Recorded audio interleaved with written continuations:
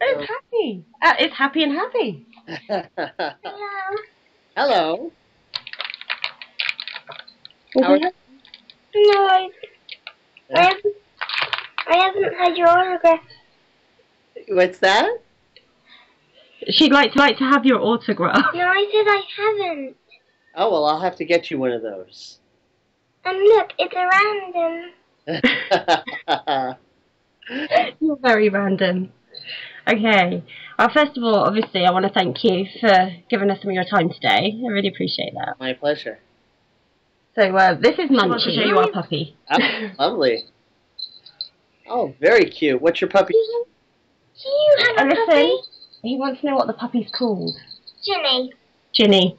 Hello, Jimmy. Ginny. Like Jennifer? Like Jennifer Ginny. Goodwin? Oh, Ginny. Hello, Ginny. And she's such a mischievous puppy. You are, aren't you? Oh, that's awesome.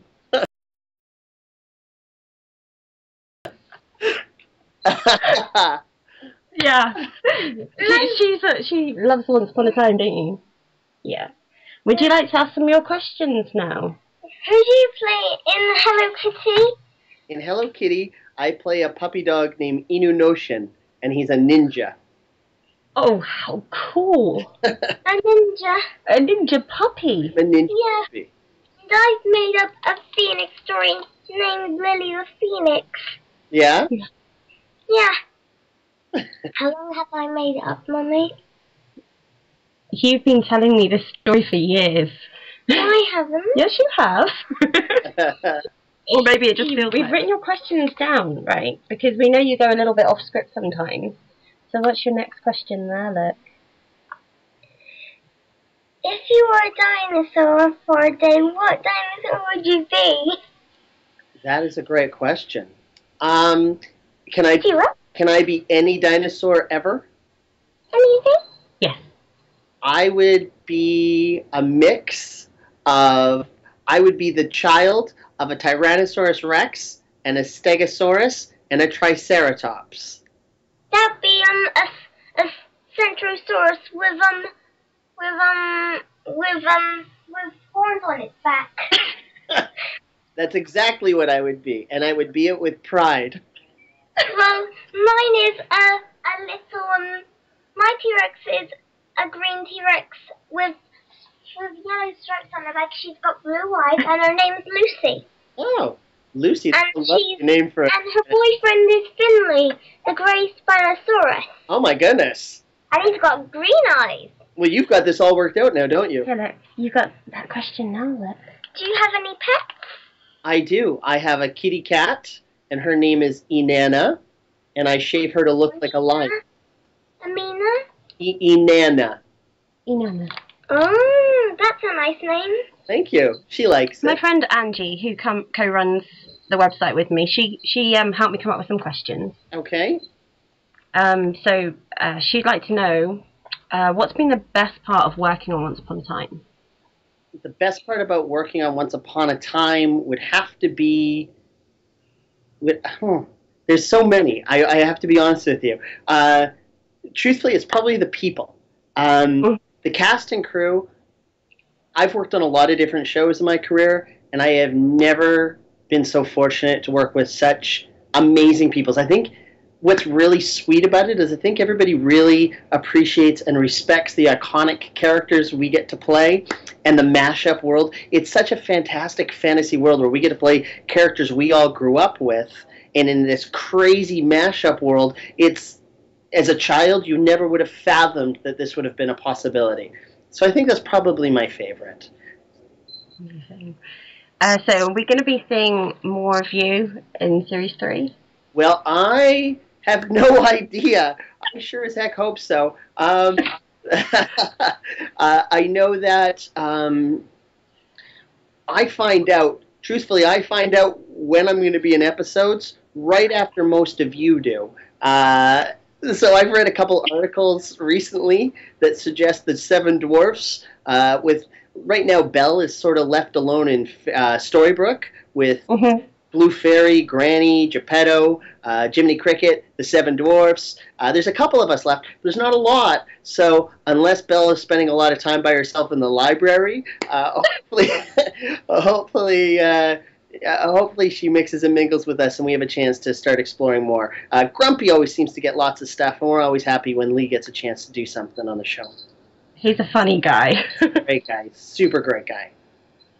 Okay, I've got several evil regals who would probably rip my head off if I didn't ask you what it was like working with Lana Parrilla. I think Lana Parrilla is lovely. I'm also it is amazing to see the fan response to her character.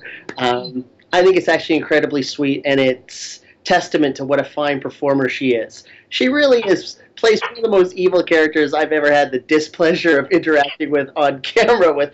And you know what? To be able to generate that much empathy for her character, that speaks volumes as to what a brilliant performer Lana is. She really is magical, and I think she's lovely. She's had me over to her house. She's been gracious. She had us all over. We had a nice big function around beginning of season 2. She's incredibly sweet on set. She's amazing. She's a huge fan. I'm also an evil regal. I love Lana. Munchie's an evil regal. She doesn't like Snow White very much. She loves Ginny, but she doesn't like Snow White. Well, it's an interesting show. We're seeing a lot of that. We're seeing a lot of younger people prefer the evil people to the good guys. She loves the dwarfs, though. Oh. She thinks the dwarfs should switch sides and work with the evil queen. Well, if you gave us more lines, we might do that. I'll see what I can do. Yeah. And my friend Trish, she's got a few questions for you. Sure. She wants to know, did you ever think that you would get to play one of Snow White's dwarfs? I didn't, and you know what? It's funny. I'm a huge fan of Disney. I grew up watching Uncle Walt on Sunday nights on the Disney show, and I go to Disneyland several times a year. I'm a huge fan. And I remember when they were first casting this series, I actually wasn't brought in as an option for the first several reads. They literally read everybody in town, and when they couldn't find anybody else, they finally invited me to audition. And yeah, you know what? I don't know if I drank the right glass of water that day or what it was, but the stars aligned, and I got to play a role of a lifetime. That's amazing. So, do you have a favorite Disney film?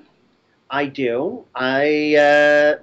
Firstly, I do love every film. There's rarely a Disney film I don't love, but I'd say The Little Mermaid is my favorite. So Robin Hood's mine. I had a thing for foxes when I was little. Oh, really? Yeah. Okay, so Trish wants to know also, if you could be any other character in Once Upon a Time, who would you want to be? Maybe any other character Once Upon a Time. That's a good question. I actually don't know. I actually really like playing Happy. And I love everybody else so much in the role they are. I don't think I could. You know what? Right now, Prince Eric hasn't been cast, so maybe in the world of mashups, maybe Happy is also Prince Eric and has a love story with the Little Mermaid. That I wouldn't hate. I would not. How cool would that be? That would be really. Have you pitched that idea yet? No, we're pitching this live right now, and we're going to need to send a copy of this to Adam and Eddie and make sure that they know that can work its way into the story. Okay, we will do that. We will get everybody to tweet it at them. I appreciate it. If I make out with the Little Mermaid in season 3, I'll be thinking of all of you. Awesome. Trish's last question is, what's your favorite fairy tale story? Favorite fairy tale story? It's a good one. Favorite fairy tale?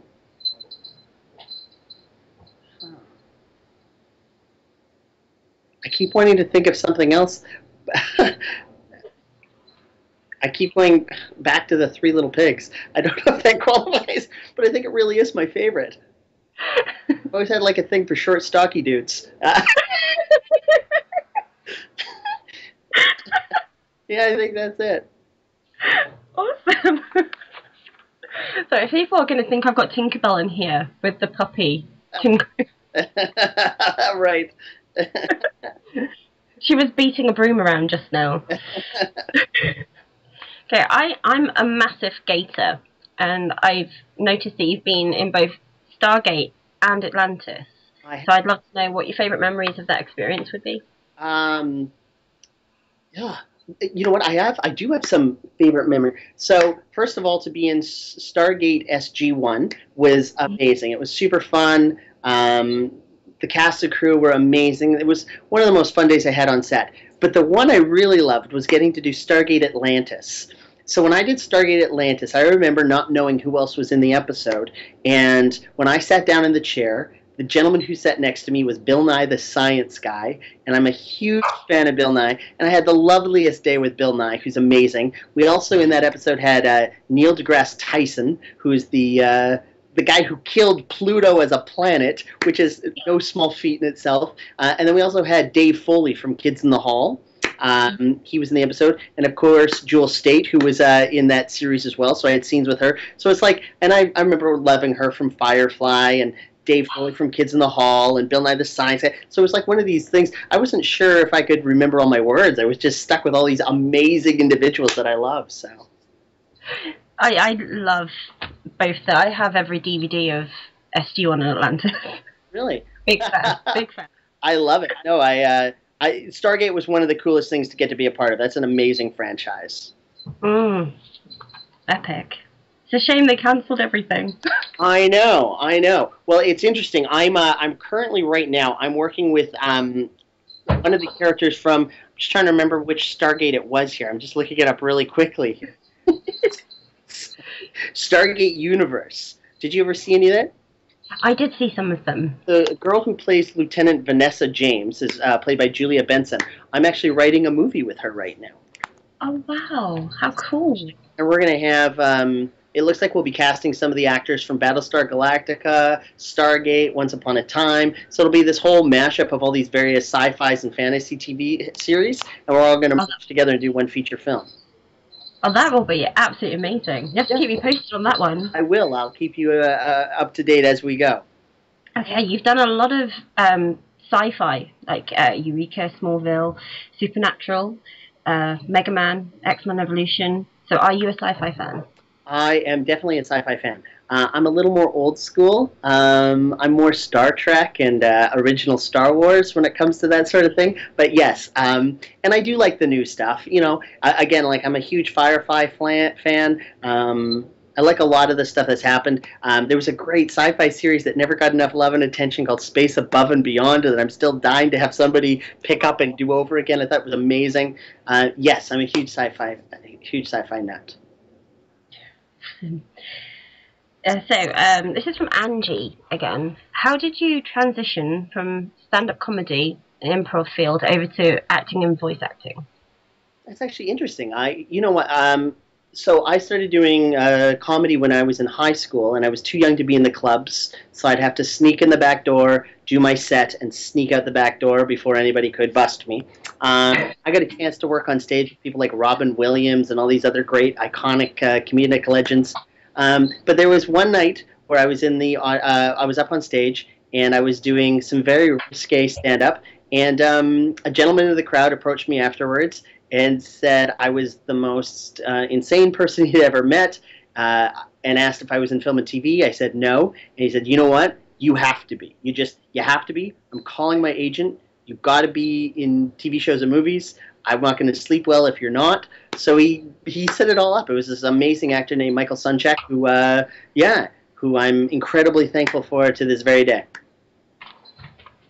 Wow, that's a cool page. There's another fellow actor in a crowd at a comedy show I was doing who went above and beyond and bridged a connection. So, what would you say are the most fun and challenging aspects of doing acting versus the voice acting? Well, with the voice acting, you have to tell the whole story just with your voice. So it's actually really difficult to do that. Like when you're on camera, you get the benefit of your body, your physicalization, your eyes. Also with voice acting, often we're all by ourselves. So on camera, you're always with other actors, where in the voice room, sometimes you are, sometimes you aren't. So they both present different challenges. Voice acting happens a lot faster on-camera acting takes forever to get anything done, but it also gives you a lot more time to do things. So there's pros and cons to both. And you get to wear pajamas if you're voicing, right? You absolutely do. I dress horrifically. I am not a good dresser when I do voice acting. That's very comfortably. Very comfortably. Have you always lived in Vancouver? I've lived in Los Angeles and Vancouver for my entire life. So I do have a house here. So my roots are here in Vancouver, but part of the life of being a professional actor is you kind of live where the work is. So I live in Vancouver today, and I don't know where I live tomorrow. Yeah, Angie's question again. Sure. Who is your favorite character that you've ever played? Good question. I think Happy is one of my favorite characters that I've ever played. There's a kids' TV show called Level Up. It's about these kids that have real-life video games that interact in their world, and I play this evil sidekick. That was kind of cool. I don't get to play evil very often, so I think that chance to be evil was a lot of fun. I love everything, though. Like, I liked being one of the X-Men. I loved being a hamster in this show we did called Hamtaro, this little cartoon we did. It's a lot of. I loved being a pizza dude in Eureka. He was just such an idiot. Like, when you get paid to be the idiot on set and just disrupt everything, it's hard to know what's scripted and when Michael Coleman, the actor, is just being an idiot. So that was one of the most fun I had. And if anybody ever busted on me, I just say I'm improvising or I'm ad-libbing something. I don't know. It was a lot of fun. Eureka was a lot of fun. Nice. So you've got an acting school that you're involved with. I do, yeah. I started an acting school several years ago and wanted to create the kind of place that I wish I would have had when I was starting out. So I've been very fortunate. I've got lots of the Once Upon a Time cast have come in and either worked as guest speakers or guest instructors. I have some of them as regular teachers here. Granny teaches here. Fairy Godmother teaches here. Stealthy, the Eighth Dwarf, teaches here. King Midas teaches here. So we've got a whole bunch of them. Balefire comes in and has run a few classes. It's a good situation. Grumpy's always around. Little Red Riding Hood. So it's fun. It's fun. Awesome. So you teach there as well? I do. I teach here. I do most of the one-on-one stuff, so a lot of the classwork is done by the other coaches, and then when actors have auditions for film or television, often they'll come to me and we'll work one-on-one. Wow. So is it just for voice acting, or does it cover everything? It covers film acting, television acting, voiceover acting, and theater acting. Yeah, it's called Vancouver Acting School, and it's just vancouveractingschool.com if anybody ever wants to check it out. I can put some links up if you like. Sure, that'd be wonderful. Excellent. So what's your favorite aspect of the convention circuit? It's a mixed thing. One of my favorite things, one of the things I love about doing live theater is the instant connection you have with the audience. So when you provide an artistic experience, you have the instant reaction from the crowd. And we don't get that. And while it's not an instant reaction, it's always amazing to see, like when we're working on Once Upon a Time or any other sci-fi show or cartoon, you have no idea if anybody's ever going to watch it. And then you have no idea what they like or hate. So I do love the chance to go to fan conventions and have people, like the show so much that they'll dress up like your characters, or they'll know things, or they'll notice things you did in the scene that you're like, hey, the director didn't even notice that I did that. That's awesome. That's fantastic. So it's really cool to connect with them that way. And I also really, really like interacting with the other guests. Like, it's a chance to meet other actors from other shows. And, a lot of times all these other actors, everybody watches each other's show, and it's kind of neat for us, too, to hang out. I was at a fan convention recently where I had lunch with Boba Fett and Darth Vader. Like, that's pretty cool. Like, that's a neat thing to do. That's sick. Yeah. That's my childhood there. Yeah. Right there. So are the anime convention fans different to, like, Once Upon a Time fans? Yeah. Yes and no. The anime fans are lovely and sweet, and I adore them. They are They love their anime at such a crazy level. It's beautiful, and I'm sure the Once Upon a Timers and the sci-fi guys will eventually get there. I just find them so fanatical. It's amazing to see how much they know and love. He wants you to tell us your best joke.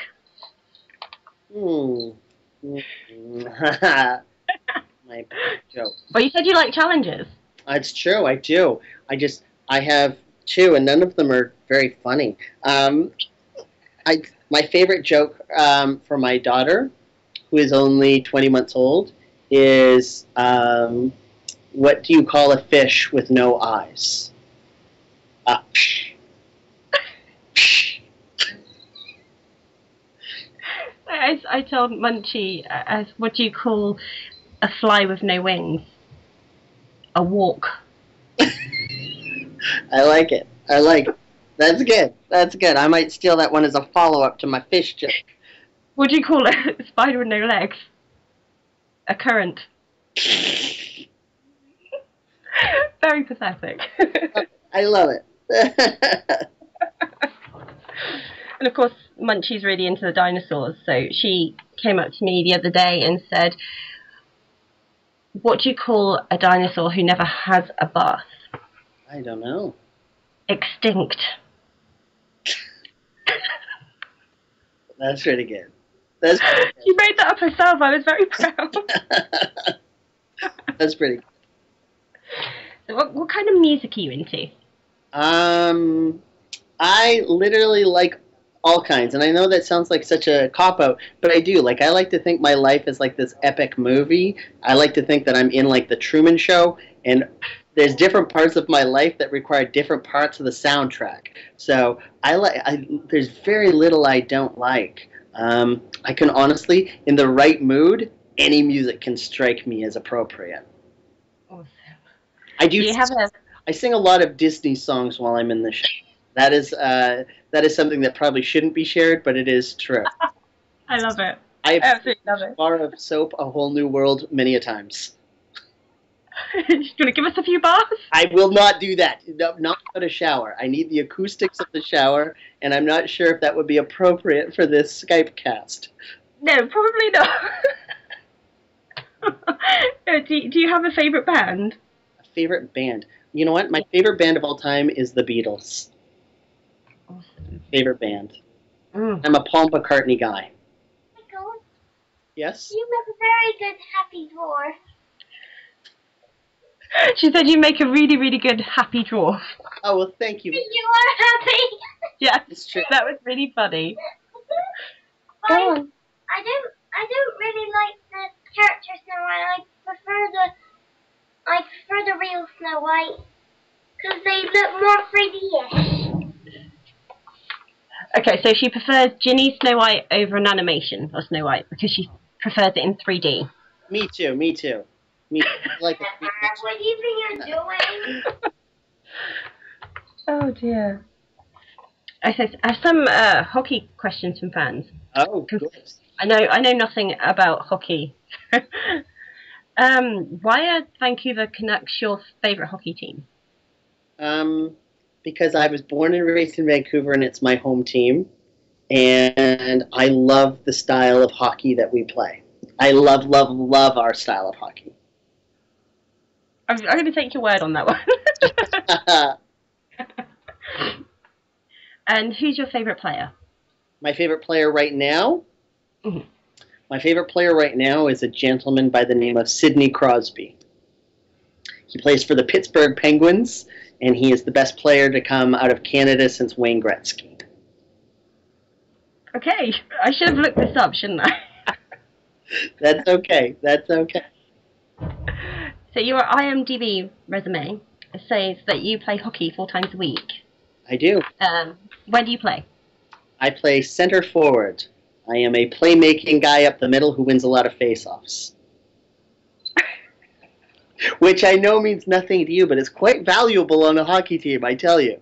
It's very important to have people like me on your team.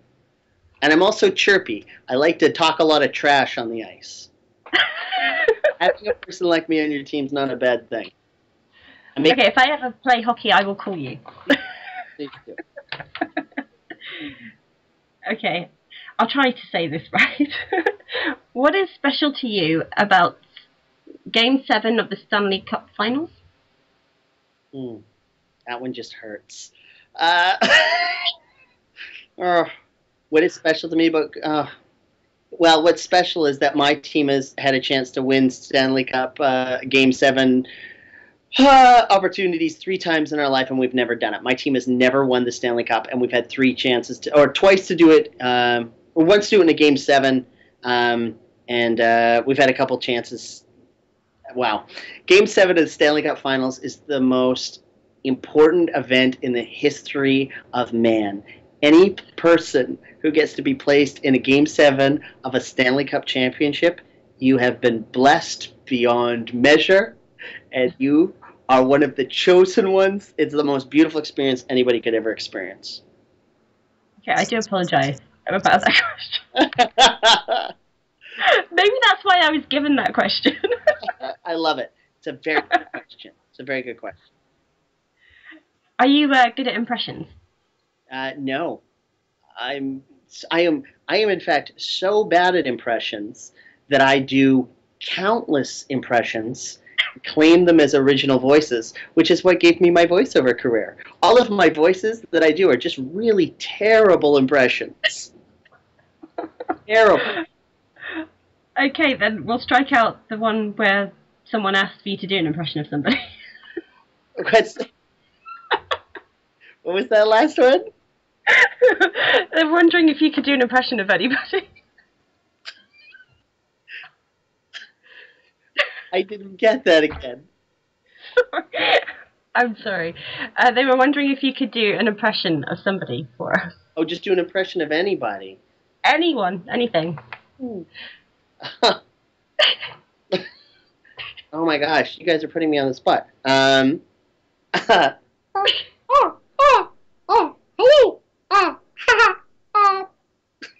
Peter, bad dog. Peter.